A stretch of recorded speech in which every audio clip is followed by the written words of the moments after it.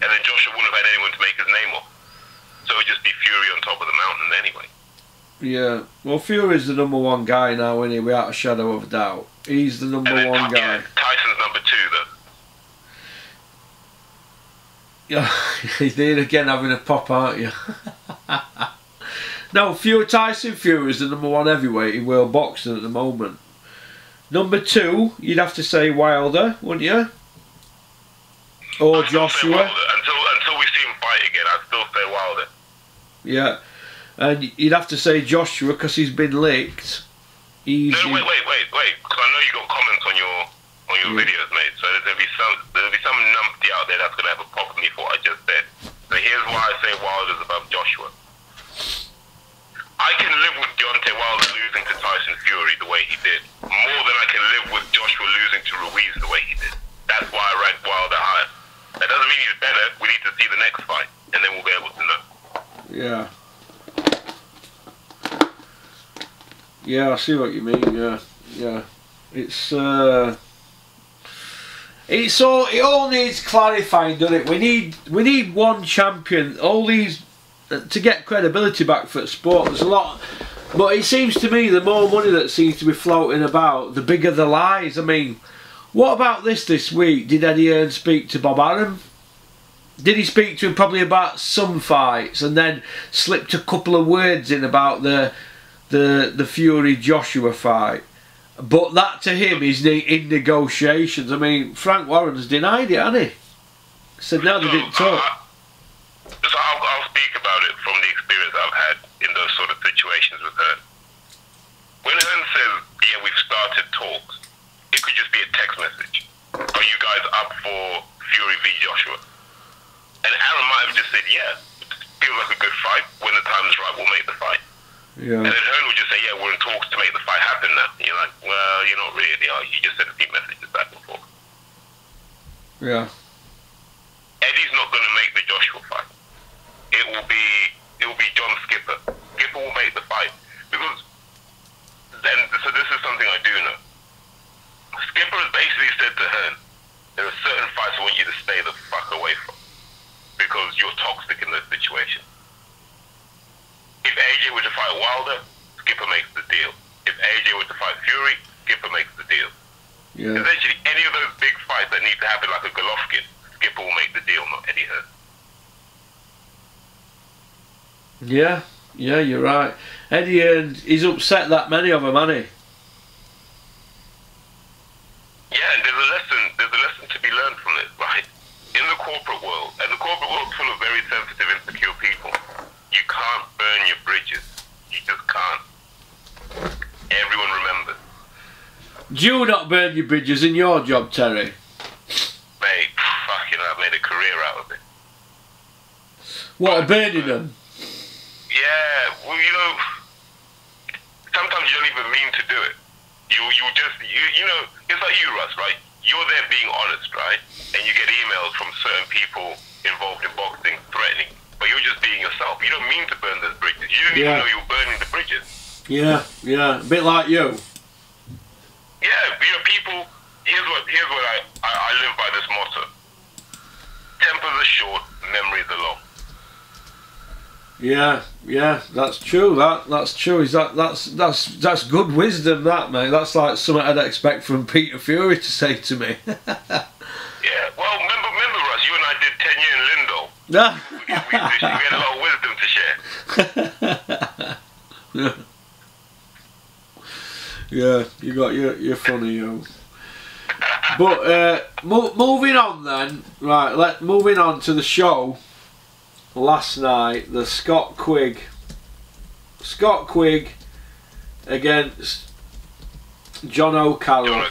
Who was the B-side? I'm saying it was Scott Quigg was the B-side in his hometown. Quigg showed up to sell his name. That's all he did. He showed up to sell his name. Do you know what that fight reminded me of, Porky? Go on. Do you remember when Sugar Ray Leonard fought terrible Terry Norris? Yeah, he got knocked out. Yeah, but if you remember in that fight, you could see Sugar Ray knew what he should be doing, right? And you could see that it was all happening a second after he thought it. Yeah. So he'd take a left hook, and then he'd block the shot after it already landed, and you're like, oh man, this is hard to watch. I think he had a lot of that with Scott Quigg yesterday, where Scott Quigg knew exactly what to do. He wasn't in there with a more skillful, better guy. He was just in there with a guy who hadn't had the crap beaten out of him since he was 14. You're right. I think you're exactly right, because as you know, I'm a big Terry Norris fan, and I always say that Kell Brook could have been our Terry Norris. That's what I always say. But yeah, mate. I mean, Ray Leonard. Yeah, I agree with that. A bit like when he fought Hector Camacho. You know, his body wasn't allowing him to do what his brain was telling him, and that was straight after. Well, not straight after. It was his next fight after Terry Norris, but it was about 6 years later. But yeah, he'd had a 2-year layoff, hadn't he? Or just over a year left when he fought after the Durand, the 3rd Durand fight. Yeah, but yeah, you're right. Do you think that's happened to Quigg? He knew what to do, but his body wouldn't do it. Yeah, look, Quigg could be watching that fight back, and he'll tell you exactly what he was trying to do, and his bastards couldn't do it. And yeah. You know what? I say this about boxers. There comes a point when you've just used up your overdraft. Yeah. You've burned through your bank balance, you've used up your overdraft, and you're just on zero. There's nothing left, there's nothing you can draw on, and then you've just got to step away from it. What's Scott Quigg going to do now, because boxing's been his life, hasn't it? I hope to God the kid retires. He might turn out to be a good trainer. He's got that sort of thing about him where he might turn out to be a good trainer, but he's done as a boxer. Yeah, but Clinton Woods, right, he don't train professionals because he believes that professionals are not as dedicated as he was, and will that frustrate Scott Quigg if he's getting somebody just having a day off where they don't fancy it, or coming late, or how's he going to cope? Yeah, you know what happens over time, Porky? You just find the right people, they'll come to you. If you're a good trainer, the right people will come to you. The ones that can't hack it won't last anyway. Yeah. Yeah. You're probably right there, mate. You're probably right. It's going to be interesting times for Scott Quigg, innit? But the show as a whole, what did you think to it? What did you think to the show as a whole? Obviously, we'll talk about the main fights because we'll be here all day for going on about the ones at the beginning. Yeah. Let's. Mate, the only parts I saw were the Cullen fight. Yeah, cut from onwards. Yeah. Well, back up a little bit. You've got Robbie Davies Jr., right? A top 20 guy on BoxRec fighting a guy ranked 262, and he went points with him. So should Robbie Davies Jr. be getting that guy out there? But that's assuming Robbie Davies Jr. is a power puncher, right? He's never been a power puncher, so I'm not surprised. Look, Lewis Ritson ran over him, reversed, handbrake turned over him, did whatever he wanted to the lad. So, and I don't rate Ritson that high. No, yeah. That says it all for me. Yeah. Yeah. Well, Robbie Davies Jr. he got a win and he moves to 20-2, so I'm pleased for him because I like him. Jack Cullen, he knocked Thomas Andreas Reynoso out, who's no great shakes, ranked 195. I mean, who's matching this? Christian Churches is Eddie's new matchmaker, isn't it now? And then you've got, did you see the Anthony Fowler fight? No, I didn't. I was having food at that point. Have you heard about it? No, was it any good? Well, the guy had the wrong boots on apparently, and it only lasted one round. He was ranked 687 on BoxRec. They don't even know his proper date of birth, from Ghana. You know, like them I have to pick up from airport and take them for blood tests, and they're always disorganised and just humble, nice people, yeah. So they've flown him over for Anthony the Machine Fowler, who's now 29-year-old. 29 in here tomorrow. He needs to get a move on. And so that were pony, but they got Fowler out there, didn't they? But shocking. And then we've got Yui's new style against Pavel Sauer.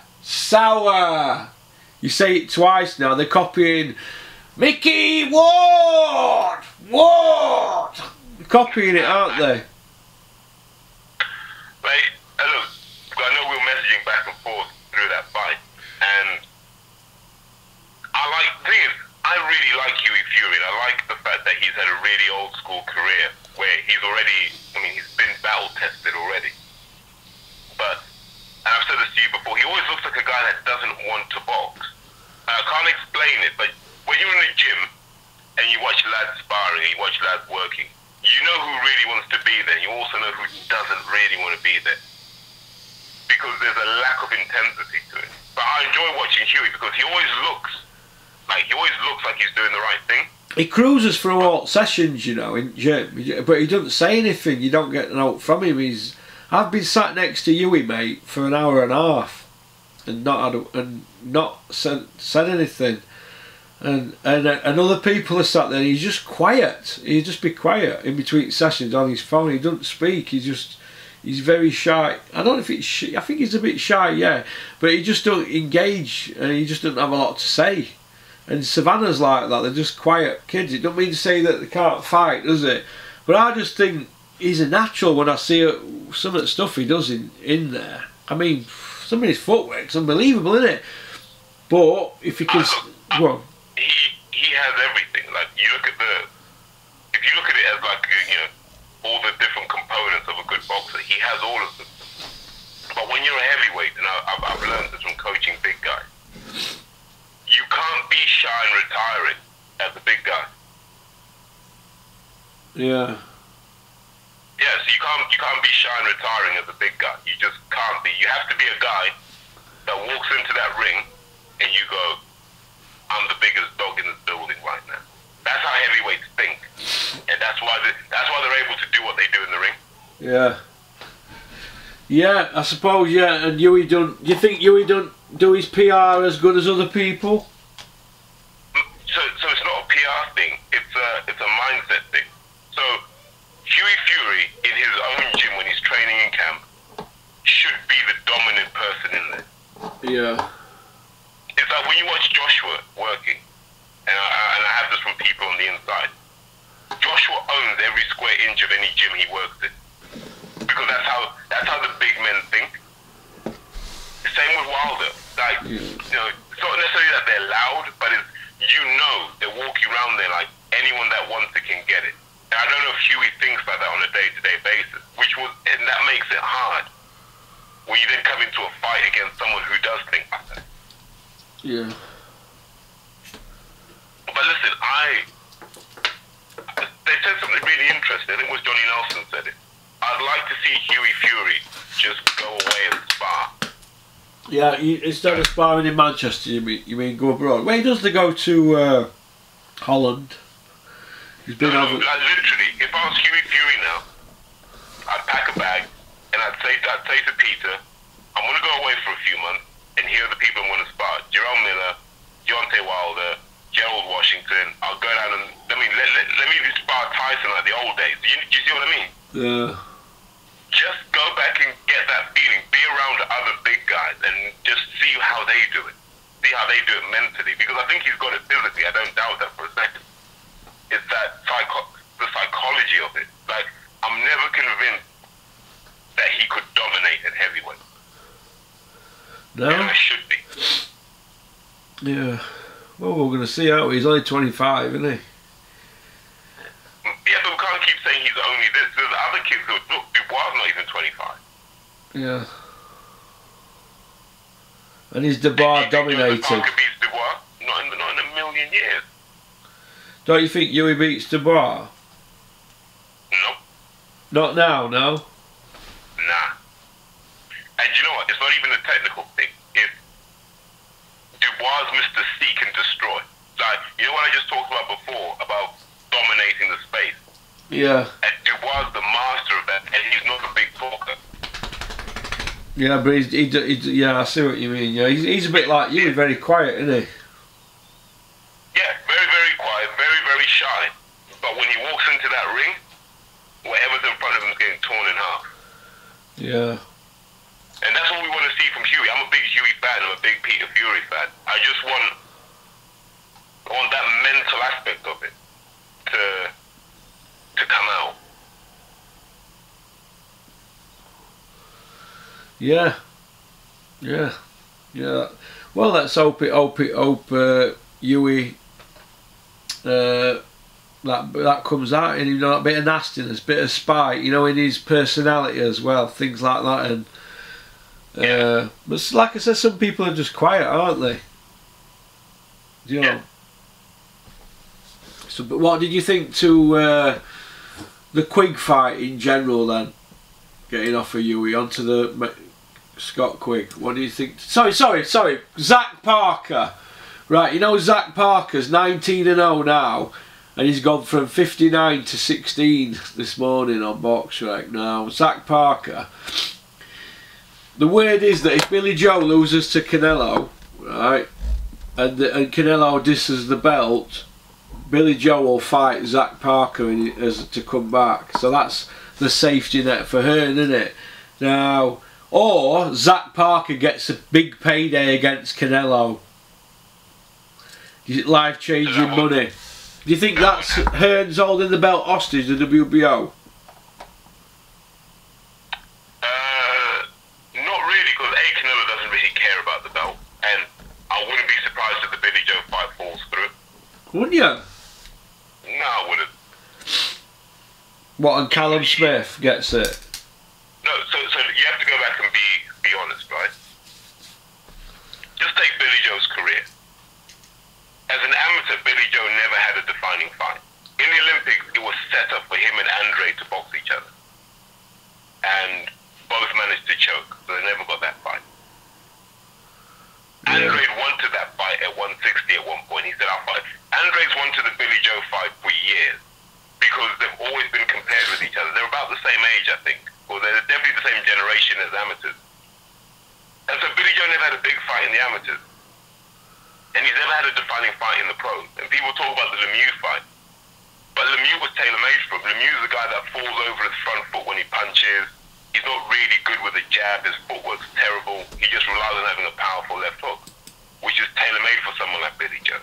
Yeah. Billy Joe is, what, 31 years old? Yeah. So let's just take the span of his career. Since Billy Joe turned over, the Gales turned over, won world titles, had defining fights, retired.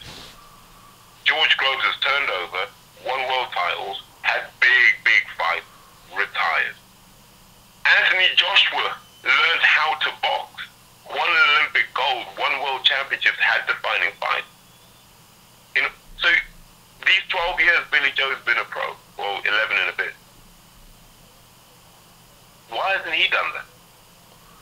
He was the most talented out of all of them. Yeah, Why hasn't Billy Joe done that? So now he's going to go and fight Canelo, who's probably the best boxer of his generation by some distance. He's going to go and fight that guy at Canelo's favored weight. Not Billy Joe's favored weight, Canelo's favored weight. And remember, if this fight does happen, for Canelo it's just another fight. For Billy Joe it's the biggest fight of his life. You know, have you got the right team around you to cope with Canelo? I don't know. It just looks like too little, too late. These are the fights Billy Joe should have been having 4 years ago. Yeah, that's true. Yeah. So that's really my take. As for Zach Parker lost to Darryl Williams, and no one will ever debate that with me. He lost to Darryl Williams. He shouldn't be in this position because he was gifted that British title.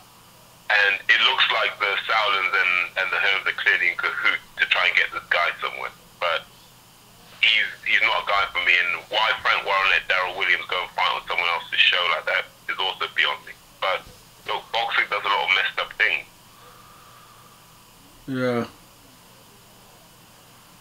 Yeah, you're probably right, mate. It's an hard one for Billy Joe, isn't it? He's not going to be able to knock him out because Kovalev hit him with everything and he didn't budge him, did he? Right? So Billy Joe can't knock him out. Can Billy Joe outbox him? Maybe. But is he going to win rounds? Whoa. No. We have no evidence of that, right? Like, Billy Joe hasn't had to put his skills against someone as good as he is. No, I suppose, yeah. Well, David Lemieux's not Canelo, is he? Listen, David Lemieux's not Eubank Jr. Eubank You see what I Jr. mean? Eubank Jr. Some people I know had him winning. Yeah. Well, he won the second half of that fight. They're saying he won 6 rounds and Billy Joe won 5 rounds and 1 were drawn. You know, they said they get a drawn round earlier and Billy Joe pulled away then up to halfway point and then he won every round, didn't he? Billy Joe tired, didn't he? Experience got him through that, you know. Yeah, mate, and I think that's my point. My point is actually, can Billy Joe Saunders fight the 12 rounds against Canelo? Because if he can't, he might just get ground into the dirt. Yeah. Yeah, well, I mean, people are going to say now Billy Joe's undefeated and we all said this about Tyson and this and that and that he'd lose against Vladimir and that. Maybe Billy might just have a mega elite performance in him that hasn't come out yet. We don't know, do we? We don't, but we have no evidence to suggest that. We don't even know if that's in him or not. You see what I mean? Like, this is why you need defining fights at every stage of your career, because then you can show that you've stepped up. And I'm still there going, okay, there's the Andy Lee fight, I know people refer to that.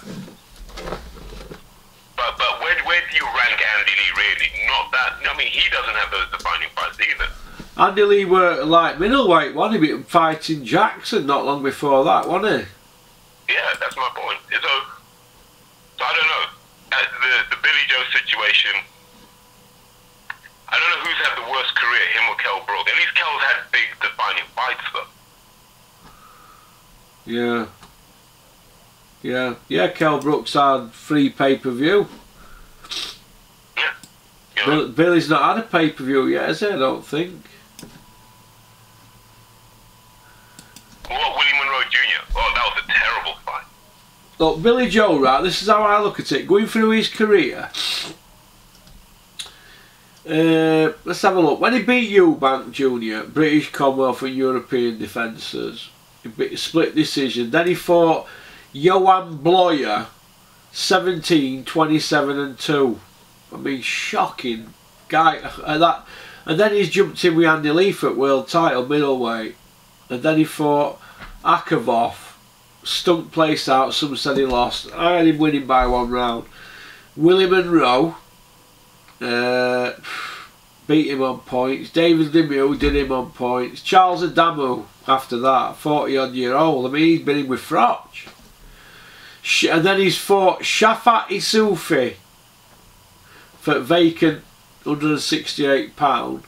And then Kosares done him, didn't he? KO'd him. So it's stop-start, isn't it, Terry? Stop-start, isn't it?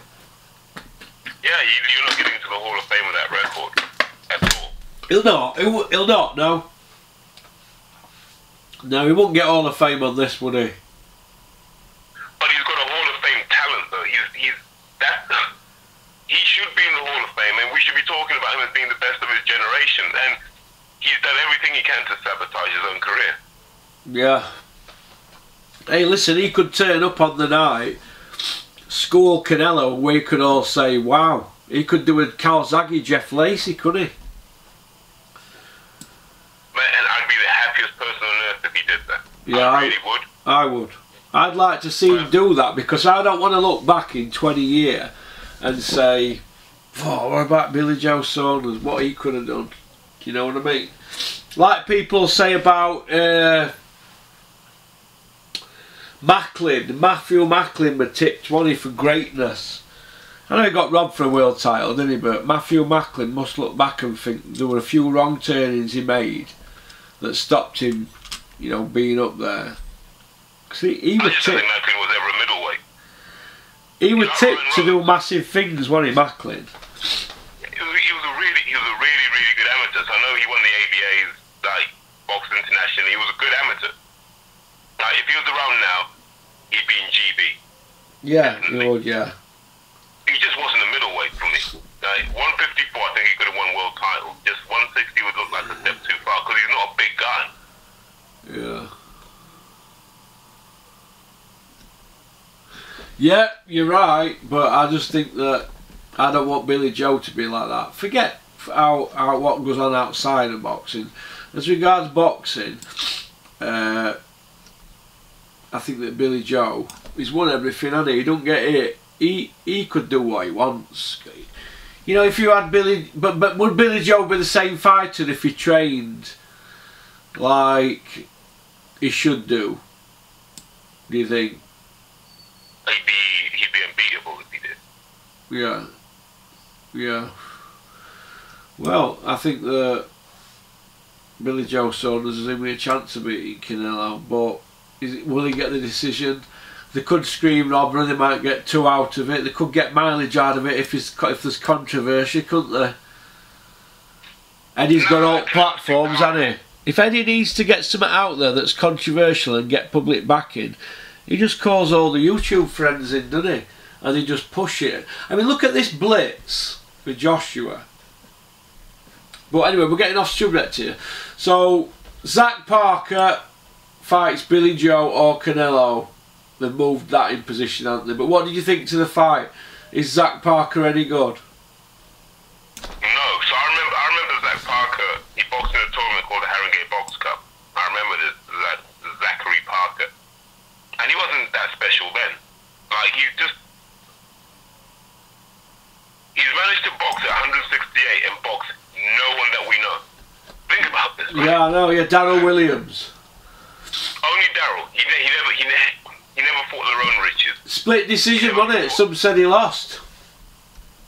Hey, he got battered. He had one arm, Porky. How are you going to win a fight with one arm? I know, but they were never going to give it to Darryl. Darryl could have knocked him out. They would have picked him back up, let him have 5 minutes to recover, and go again. Yeah, so he's beat Darryl Williams, but we're saying he lost, and that's it. No, and now all of a sudden, look how he's in the mix now. I mean, how messed up is that? I mean, he's had a lottery ticket, hasn't he, now, him? Yeah, he's laughing. He's had a lottery ticket. So the people that are looking after Zach Parker, they are not people. They are not just people. They are super people.